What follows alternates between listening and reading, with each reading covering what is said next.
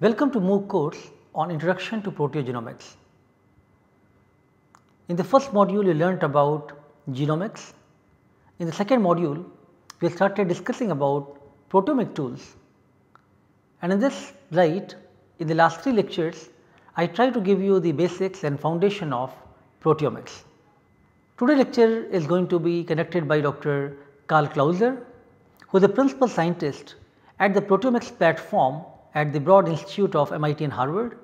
Dr. Klauser will focus on the basics of mass spectrometry based proteomics with emphasis on the electrospray ionization, the factors which influence good ionization efficiency, and the architecture of a mass spectrometer. So, let us welcome Dr. Karl Klauser for his lecture.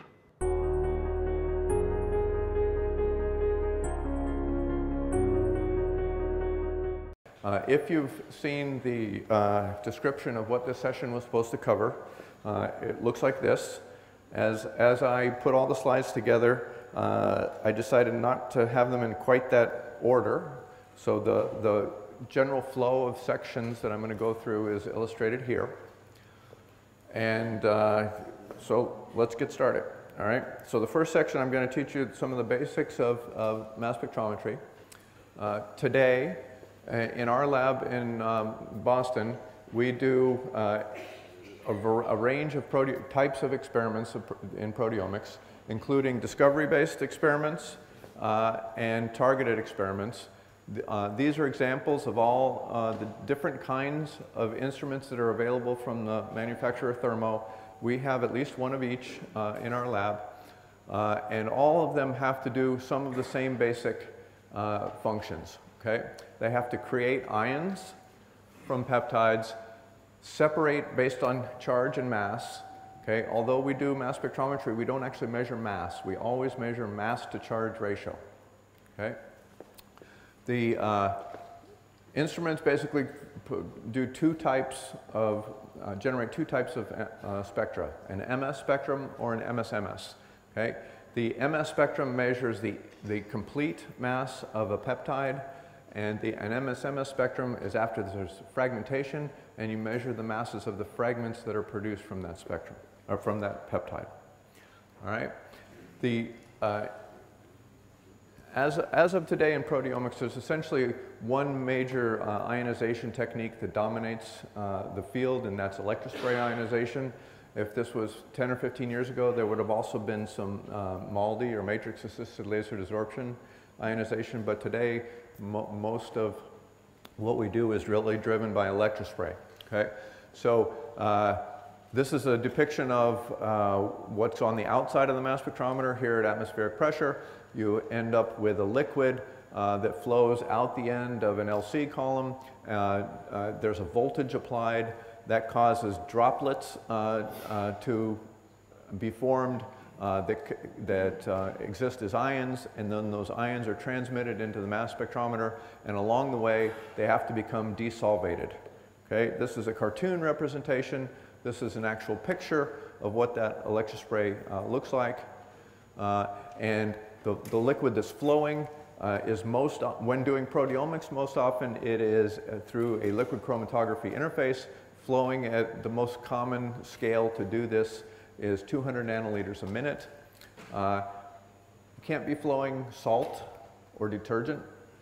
Peptides have to be in water, acetonitrile, and dilute acid. Most often that's formic acid at about pH 3. Okay? If you have salt or detergent still in your sample, you end up gunking up the front of the mass spectrometer, and it doesn't work as well. All right. Okay, we measure mass. Okay, what is mass? Okay, so the elements that contribute to proteins are dominated by hydrogen, carbon, nitrogen, and oxygen. The masses are shown here. I want you to, it's important to understand that each of those atoms or elements does not exist as a single species. Okay, they have an isotope form. Those isotopes are not very abundant. So you can see the one with the greatest abundance is carbon. Okay, and so 1% of carbon exists in the C13 form. Okay? We're also going to be able to take advantage of that. It's crucial for doing quantitation these days for there to be the existence of carbon-13 and nitrogen-15. So one other aspect that I want you to keep in mind is that the difference between carbon-12 and 13 is not the same as the difference between nitrogen 14 and nitrogen 15. That's going to be very valuable to us when we talk about multiplexing later. Okay, so it was actually, I've been doing this for about 25 years, and it was only a few years ago that I was looking at something like this and I said, wait a minute, a neutron has a different mass depending upon whether it's attached to nitrogen or to a carbon? And the answer is yes, of course, okay? Because we do not measure the actual mass of something. We measure the mass based on energy, okay? And the binding energy of the protons and the neutrons in a nucleus is different depending upon which element you're talking about, okay? And that's the source of the difference between adding a neutron to a carbon or adding a neutron to a nitrogen. All right, so once you get some data out of a mass spectrometer, these are some of the basic characteristics of it. I told you that there was isotopes, okay? So instead of getting a single peak, we get multiple, okay? This first one, the leftmost peak or lowest mass peak is referred to the monoisotopic peak. That means it was measured of a molecule that contained entirely the first isotope of the elements that it contributed to, okay? Because carbon is the most abundant isotope, the major contributor to the other isotope peaks is carbon-13, okay? So here you have 1 carbon-13, 2 carbon-13s, 3 carbons, 4 carbons, okay? But I told you it's only 1%, right? This is huge. It's almost as big, right? Why? Well, once you add up something that has a intact mass of about 2,000, there's going to be hundreds of carbons, okay? So the chance now of being at least one of them being carbon-13 goes way up, okay? All right, so once you have these isotope patterns, there's also some extra valuable information encoded in them, okay? Approximately the mass of a neutron is 1, but we don't measure mass, we measure mass to charge ratio, okay? So it's m divided by z. Okay? In this case, you can see that those isotope spacing is 0.25. That means the charge now is 4. Okay? And we can determine that because of that isotope spacing. All right? On a high resolution instrument, this is what an isotope cluster will look like. A numeric value assigned to resolution is something like 60,000. That's the typical resolution that one will run an MS1 scan on when using an Orbitrap instrument. Okay? Where does the 60,000 come from? The typical measure of resolution is m over delta m. So that means you would use in the numerator, you would use 431. But the delta m part comes from the width of one of the isotope peaks. Okay? So that's very narrow. When you have a low resolution instrument, 2,000 would be the resolving power of this. Okay? Now, it's also kind of complicated when you compare one instrument from one manufacturer to one instrument from another manufacturer, because although they both use they will all use the measure of resolution, the resolution is not uniform across the mass range of an instrument. Okay? And the particular manufacturers don't necessarily quote their resolution at the same mass. And furthermore, to make it even more complicated, Thermo uses different measure depending on which instrument they're talking about. Okay? So they will quote you a resolution number at mass 400 for their quadrupole type instruments, and for the hybrid instruments they'll quote it at mass 200. Okay? So when you start to say, oh, I want this instrument because it's got higher resolution, it doesn't. It's just they've changed where they give it to you. But what you really need to know is how narrow are those peaks going to be, and are they narrow enough to do things that are useful? Okay? TMT10 resolution is something we're going to talk about later, and the ability to resolve the N and C isotopes of TMT reporter ions is important. Okay? All right, so I've already said the gap there was 0.25, right? We measure amino acids. Okay, Kelly showed you earlier when you're working with DNA or RNA, there's only 4 things, right? And they're not glycine, threonine, alanine, and cysteine, okay? Which is what they would be if they were talking about amino acids. All right, there are 20 amino acids. They're depicted here. This organization of the amino acids has them showing different properties of the amino acids.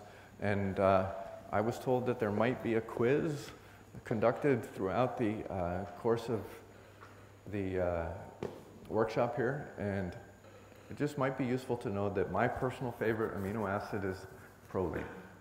Okay? All right. And pick you. The mass of tyrosine is 163. Okay? A couple slides from now, you're going to need to know that. Okay? All right. So some other important, these particular amino acids over here, leucine, you can't tell the difference between leucine and isoleucine with a mass spectrometer because they have the exact same elemental composition. Okay? But from the standpoint of measuring ions, these ones are kind of boring. Okay? They don't do much. The reason proline is my favorite is because it causes all kinds of havoc. Okay? The side chain is bound to the backbone, and it likes to retain charge there, and so you get a nice huge peak in an MS-MS spectrum when there's a proline, and you get an ion cleaving on the N-terminal side. Okay? We could not do proteomics if it wasn't for these three amino acids, in particular lysine and arginine. Okay? They are basic, they bear charge, they're the basis for making the ions have charge. We do positive ion mass spectrometry. It's possible to do negative ion mass spectrometry. I've been doing this for 25 years. I never do negative ion. Okay? To me, if it was negative ion, it would be totally boring because you can't do peptides very well that way. All right, but what I give you some property information here. The pK of the basic group on the side chain is quite different, and the arginine is much more basic. Okay? It really wants to hold on to that charge much more strongly than do lysine or histidine. Do you have a question or a thought? No? Okay. All right. Please feel free to interrupt me when you, okay. So later when we interpret spectra by hand, if you knew all the masses, you would be able to keep up with me. I have a big advantage over you that I just know all my amino acid masses. Okay, so after we do some math, I can just tell you right away what the amino acid is. Okay, you're at least going to know tyrosine is 163. Okay, here is an old slide that illustrates an MS1 spectrum. There's a few things I want to point out here. This is measuring multiple peptides at one time, and you can see that this one is a singly charged peptide. Its isotope spacing is 1.0. This one over here is doubly charged. And then I think one's triply charged here, right? So the spacing is 0.3. You can tell from the resolution or the peak widths there that this is an old instrument, okay? Those things are wide, okay? If we do label it a little differently, one of the things you can see is that the masses of those peptides, after you account for the charge, convert it back to singly charged.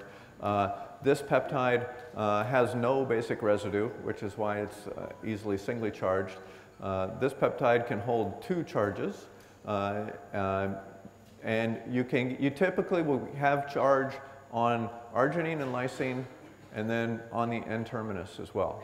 Okay, it's also possible to hold charge on asparagines and glutamines. Okay, but here we have easily two basic residues. When they're right next to each other, it's hard for them both to be charged. Okay. All right, but here this one has got enough basic residues. Peptide 3 is triply charged. If the mass range was expanded wider, some of these peptides would produce multiple charge states. Okay, so you would see 2 and 3, 3 and 4, something like that. All right. So how do we do MS and MSMS? Okay, we use one instrument. Okay, but it's going to do two things. And this is the simplest instrument where there's one mass analyzer and a second mass analyzer with a collision cell in between. Graphically, this is equivalent to a triple quad instrument where to do an MS measurement, you let the first quad just pass everything through, and then we turn off the collision cell and we measure every ion that went into the instrument, and that gives you intact precursor ion information. You may hear me switch between the terms precursor ion and parent ion. Okay? When I'm doing that, When I say parent ion, I usually mean the singly charged version of the ion, and when I say precursor, I mean the multiply charged. That's not universal. It's just my personal way of distinguishing what I'm talking about. All right. All right. To do an MS-MS spectrum, we set the first analyzer to only pass ions of a particular mass. Okay. And then the width that we allow might be only about 2 Daltons. Okay. So only things that have. Okay, in this figure, it's an old figure, that width was 4. Okay, so we're going to allow anything with a mass of 834 to 838 to pass through. Collision cell is going to turn on, fragments into pieces, and you get an MS-MS spectrum. Okay, you could put 3 mass spectrometers together and you would get MS to the 3rd. Okay, that works a little bit differently, but the principle is the same. Okay. All right, the mass spectrum right now is labeled B and Y, and we'll skip ahead to talk about that. All right. After this slide, we're almost never going to see elements again. We're always going to talk in terms of amino acids, and we'll use letter codes for amino acids. But I want you to keep in mind that a peptide is actually a molecule, okay, and it has bonds between carbons and nitrogens and oxygens. This is a peptide backbone, and if you look close, you will see that there are essentially 3 different types of bonds here. The most common one that will fragment during MS-MS is this one, okay?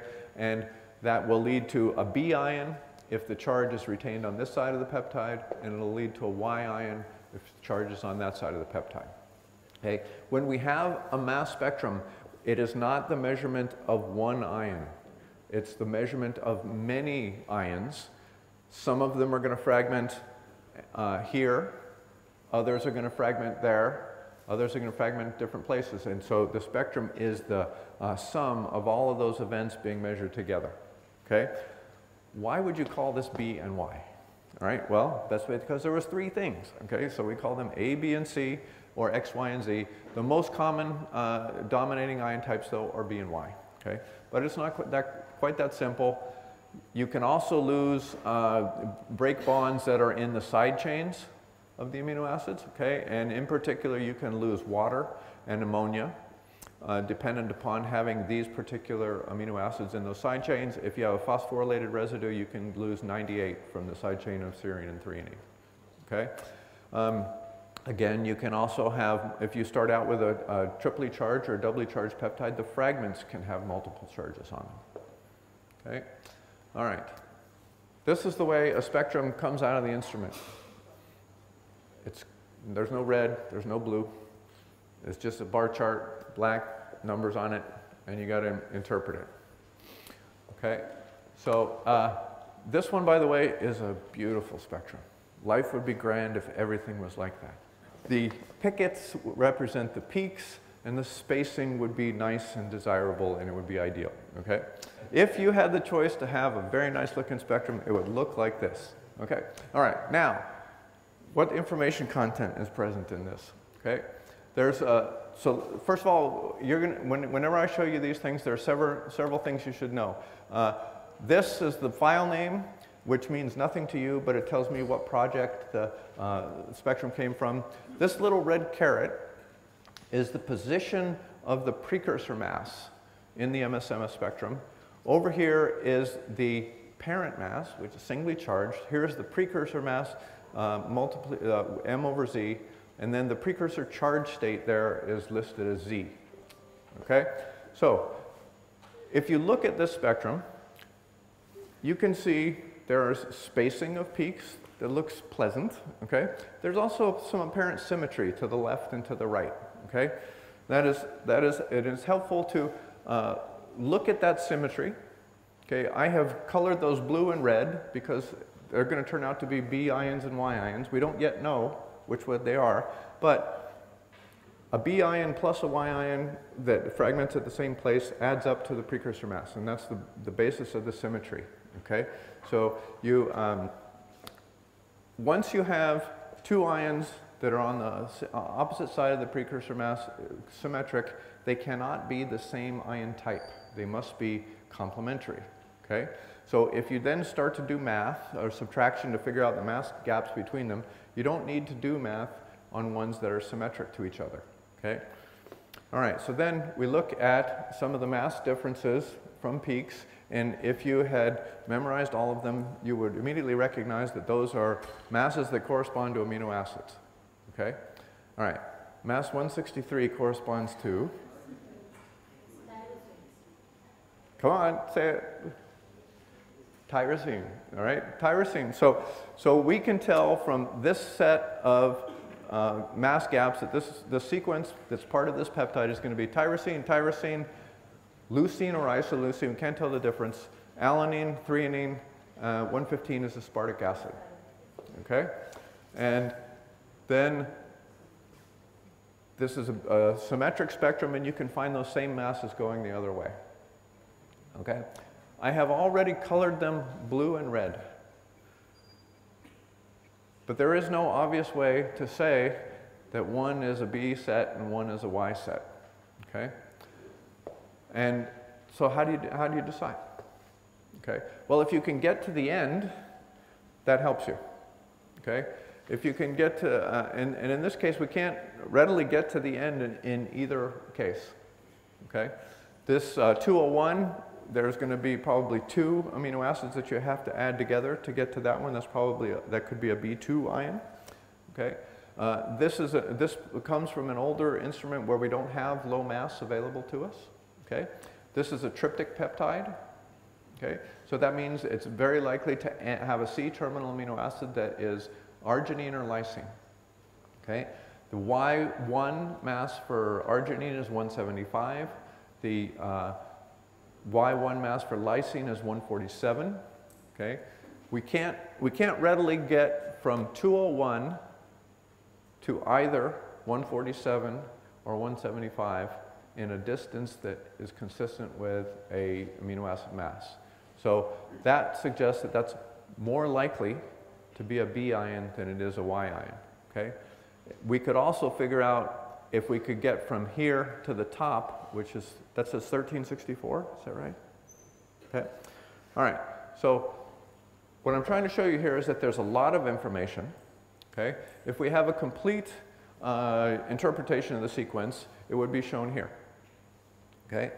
The way I have slashes between the amino acids is to indicate that there's fragmentation.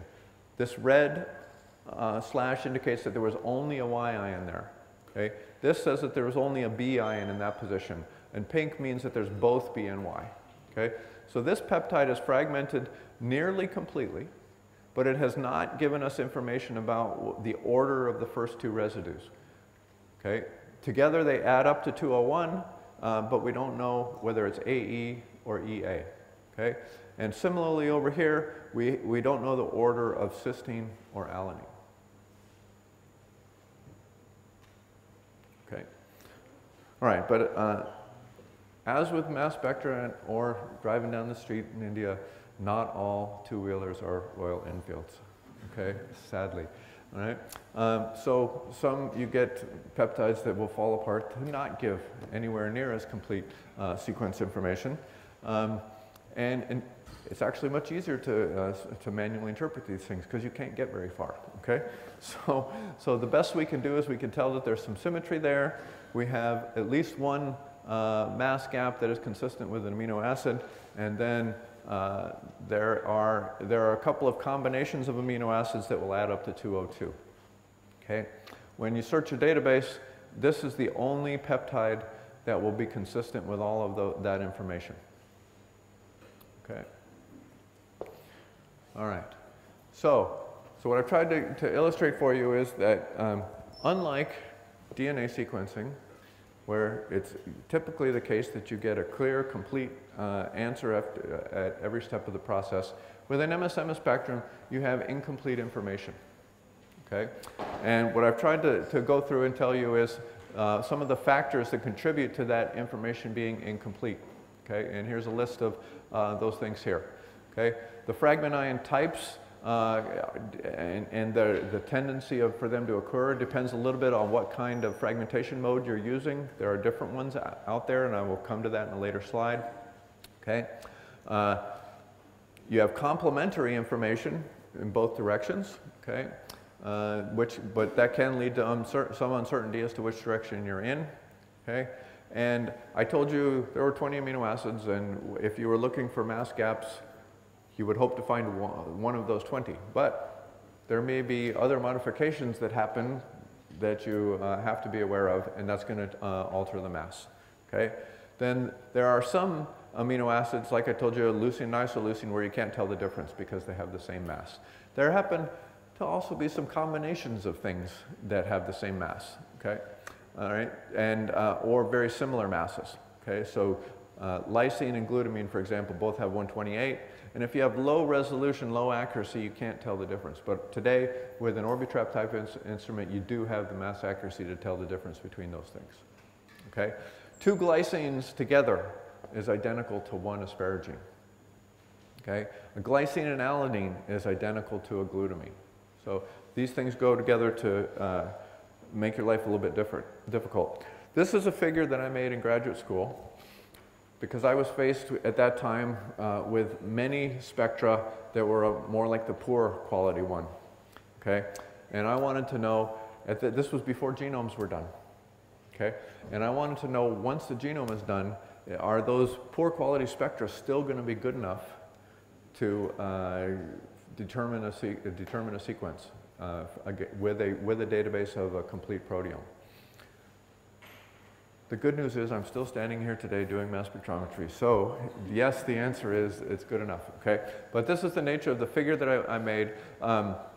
At that time, it was still unknown how many genes were in the human genome, and one of the highest estimates was that it was 100,000 genes. Okay, so I used that as an upper limit, and then I took the mean length of a gene or of a protein in the SwissProt database at the time, and that was 350.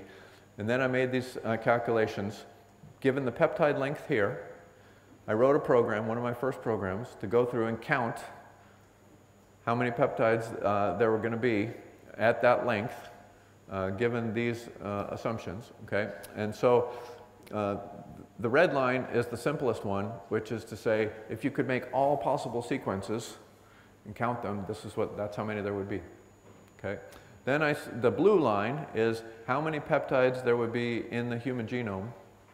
Okay. And then the green, once I found out that this was nowhere near close to the red line, I said, well, how little information could you actually do this with? Okay. All right, and that's where I calculated the green line. So the green line means we don't actually know the order of any of the amino acids. All we know is the amino acids that are present in the peptide, the amino acid composition. And to my surprise at the time, you could start to get out to a point where if you had a long enough length, the amino acid composition was going to be unique. Okay? So you can still do a lot of good with these partial sequences. Okay? Life, of course, is a lot easier when you get complete sequences, but life is not always giving us that. Okay? All right, so programs then have been written to do this kind of thing, and I've written one of them. The software package that I'm responsible for developing is something called SpectrumMill. All right, but nonetheless, all of the software packages out there do this basic type of thing. Okay, you'll start with an experimental spectrum. You start with a database of sequences. Okay, you have to take those sequences and digest them into peptides, theoretically. And then you make a model spectrum from the sequence, and you match those two up. If you get a match, however you score it, then what you're looking for is to find the peptide in the database that gives you the best match. Okay? All right. So when you do this, if the database is incomplete, then you can't get the right answer. Okay? And that actually causes some trouble because the programs are always going to give you the best answer. And what you'd really like to know is, can you only give me the right answer? And if it's not there, could you please just tell me that? Okay? Okay? But they don't do that. Okay? All right. So that's can be frustrating. Okay? All right. So as a consequence, though, now what we do is, since we can't be sure we've got the right answer, let's at least estimate what our error rate is. And so I'm going to talk to you about calculating a false discovery rate from this type of thing.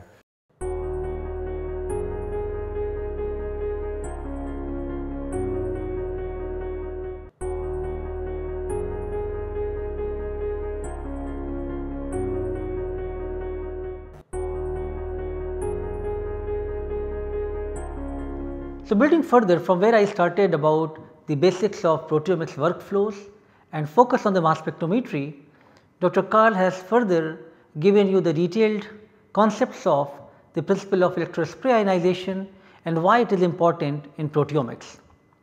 Then he talked about importance of high resolution of isotopes for proper identification of peptide sequences, how collision induced ionization results in the formation of different types of ions, which is useful for the identification, was also covered. Then he showed you examples of different spectra and how those could be interpreted manually, something similar to what I talked in the previous lecture, but now you have seen much more detail about how to derive these peptide spectra manually. Additionally, you are also informed about the factors which could affect the fragmentation of a peptide. And lastly, an effort was also made to help you understand the architecture of two very advanced mass spectrometers used in proteomics. So, I hope from my previous 3 lectures and Dr. Karl Klauser's today's lecture, now you got a very good understanding about how to use mass spectrometry and different important considerations for doing proteomics using these kind of instruments. In the next lecture, Dr. Klauser will help you appreciate the importance of sample preparation and then moving on to the quantitative proteomics with the use of iTrack and TMT labels for quantitative proteomic analysis. Further, he will talk to you about use of various search engines in protein identification. Thank you.